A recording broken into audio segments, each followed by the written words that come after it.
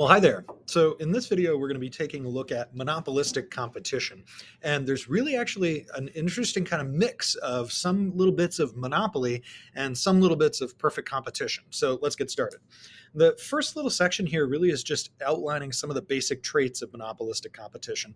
And just as a quick reminder, this is things like grocery stores or clothing stores, restaurants, stores like Walmart or Target. Most of these companies operate in monopolistically competitive markets. What we mean by that is markets where there's a lot of firms, but not so many that they're perfect.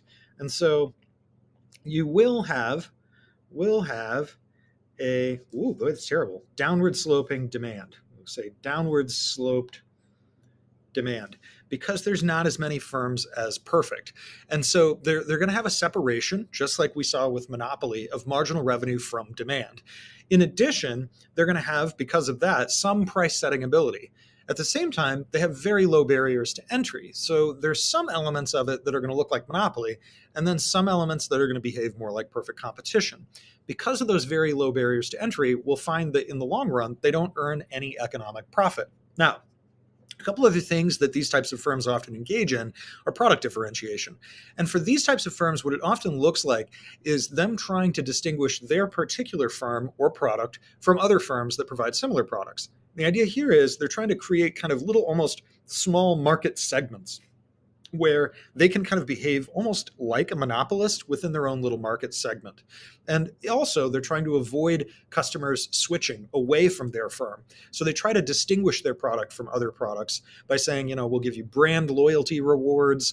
Maybe we'll give you some sort of amenities if you frequently shop with us. So you'll often see that with things like grocery stores or retail shops with, frequent purchaser cards or things like that, because they're trying to keep you away from switching to different products. Now, when they're in the short run, they can earn economic profit. Like we said, they could, just like any other firm, but in the long run, they're actually going to earn zero economic profit. And we're going to explain why that is actually in just a moment after we draw the graphs. So let's get started with the graphs. Now, they're going to look awfully familiar, and we're going to draw each one of these three in kind of a base picture at first. And then we're going to put an average cost curve on there afterwards. So as we said, there's a downward sloping demand curve because this firm is seeing a fairly large chunk of the market. But in addition, what they've done through product differentiation is also caused them to have some of this downward sloping demand curve. So the few number of firms and the fact that they have this product differentiation is leading to this. Now, because there's a downward sloping demand curve, there's going to be a separated marginal revenue curve. And so Mr. is still going to be separated from DARP.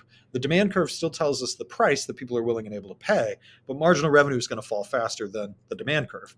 Their marginal cost curve is going to look just like all of the others that we've studied. And this one is actually going to be a supply curve. It's their willingness to produce a given unit. And they always produce, if they profit maximize, at the quantity where MR equals MC. And so they price up on the demand curve. And so far, if this is looking really familiar, that's because it is. It's identical to an artificial monopoly. It looks exactly the same. In fact, there's no way that you can actually tell just by looking at the picture whether it's monopolistically competitive or an artificial monopoly. Now let's redraw this base picture 2 more times, and then we're going to add an average cost curve. So again, we're going to draw a separated marginal revenue and demand curve, and then an upward sloping marginal cost curve. That's the supply curve. And then we're going to go down, Q sub F, and this is the firm's supply curve. So that's why I'm kind of making that distinction there. Now you might be wondering, why are we not drawing the market? It's really because the firm is really what we're going to be analyzing in terms of monopolistic competition. So we're not terribly concerned about a market graph. And our last one, demand, and then again, separated marginal revenue and an upward sloping. Oh, that's kind of a wonky looking one. Boy, this pen is really, really messy, I tell you. The struggle is real when you're trying to find good pens, right? Okay, so we've already established then what this firm is going to have in terms of marginal revenue, the number of units that it'll produce, and the price. Now we're going to need an average cost curve to show the firm in profit, and this is going to be in the short run, right? This is in the short run. Now, in the long run, they're going to earn zero economic profit. That's going to be the picture in the middle. But then the bottom picture where they're earning a loss, this is also going to be a short run scenario. They won't earn loss and profit in the long run for reasons that we'll talk about in just a moment. Now, to show them in a profit, we need an ATC that comes down hits a minimum at marginal cost, and comes back up again. And again, just like with artificial monopoly, we go down from the price down to the ATC and over, and that's how we find our profit rectangle, just like that. Now, for this picture, when they're breaking even, price is going to be equal to the average total cost curve. So we're going to have our average total cost come down, the demand becomes a tangent line, keep coming down, hit that minimum, and then come back up again. And for the last one, they're losing money, so our ATC needs to be a little bit higher. And that means then we're earning a loss, and the area of that loss we define going from the price up to the ATC and over. So again, this picture looks exactly the same as we would expect it to look in an artificial monopoly. Now let me talk a little bit in terms of this shift to the long run. Now, if there are, for example, restaurants that are earning an economic profit, maybe you have like, 20 or so in a given area, and they're all earning an economic profit, what that indicates is that there's probably lots and lots of customers who are walking through the door. And so new firms will enter. Right? We have very low barriers to entry. So as new firms enter, this demand curve for an existing firm and the marginal revenue curve that goes along with it will actually decrease, just like we actually would expect to happen with Mr. DARP in perfect competition. As new firms enter in perfect competition, the supply curve increases in the market, which causes Mr. DARP to fall, the horizontal line, falling in perfect competition. That is a lower price. Well, in this case, the demand curve is still falling, but it's just decreasing. It's shifting down. And it's going to continue to decrease as the customers for this firm go to the new ones that have just opened up. And it's going to keep decreasing, and new firms will keep opening until that demand curve hits a tangent line to the average cost curve, at which point, when price and ATC are equal, those two values, then firm entry will stop, and they're breaking even. We're in long-run equilibrium. The same process works in reverse from the loss. If they're firms that are losing money, some of the firms will exit the market. And the customers that were going to the firms that exited the market are now going to go to the firms that remain, which means that the demand actually for those individual firms, they're going to see more demand. And so this demand curve for a remaining firm would shift to the right until it's just a tangent line, just like this picture we would expect up here. Now, the last part that I want to talk about in terms of monopolistic competition is efficiency. And we've talked about really two different ways of thinking about efficiency. There's allocative efficiency and productive efficiency. And just as kind of a quick review, sometimes it's helpful to have a little list right here. And so we're going to put that right here at the bottom, productive and allocative efficiency. And these are all different ways of kind of saying the same thing. If we're productive efficient, we're the quantity at minimum ATC. If we're productive efficient, we would say there's no excess capacity. We're going to talk about what that means in just a second. And we would also say that if we're productive efficient, we are on a PPC. So we're fully using our resources. And that's kind of the way to think about productive efficiency, is that you're fully using the resources that you have, the capital and the labor resources that you have in your land. And so you would be producing at your minimum of average total cost. The other way to say that is that there's no excess capacity. And we can actually see that on these three graphs.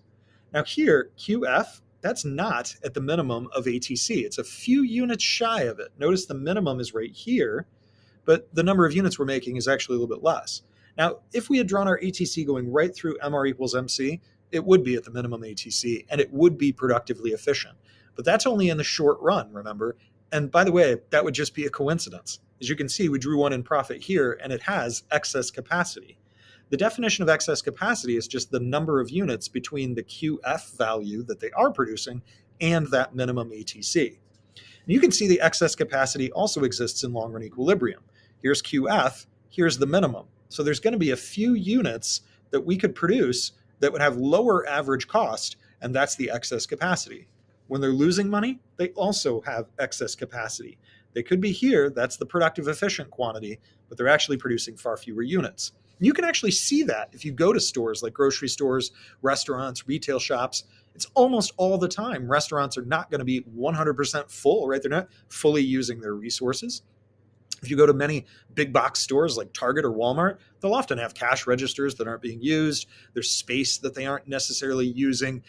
They're not necessarily inefficient, but they kind of are in a sense. They're not productively efficient. But why would that be? Why would you not produce the productive efficient point? because you profit maximize at a smaller quantity.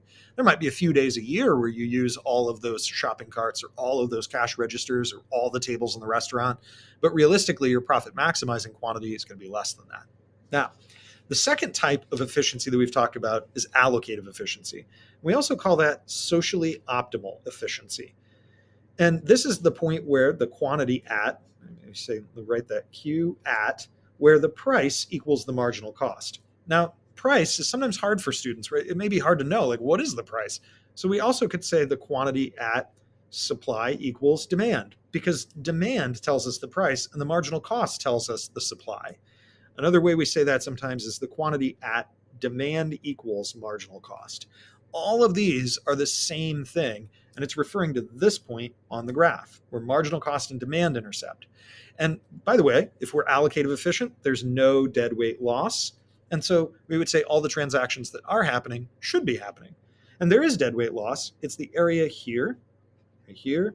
We'll kind of shade that in a slightly different way. That is the dead weight loss for a monopolistic competition. And you can see it here as well on the long run graph and when they're earning a profit. They're not producing that allocative efficient quantity where price equals marginal cost. Now, the reason why we don't really mind it is because we kind of consider it the price of variety. We don't usually go in and tell restaurants, hey, you have a price ceiling on your latest lasagna meal. That's because if we introduced regulation into those markets, we would expect there to be way less variety and way less options. We like having different grocery stores that cater to different needs. We like having different types of restaurants and different types of clothing stores. And so we accept a little bit of deadweight loss in those markets as just essentially the price of having some choices. Another way to think about that is that if we don't produce the socially optimal quantity of pasta meals at the local Italian restaurants, it's really not going to hurt society all that much. Sure, we would be socially better off if we had the optimal quantity of lasagna, but ultimately it's not quite the same as saying the socially optimal quantity of water or electricity like we were talking about with regulating a natural monopoly.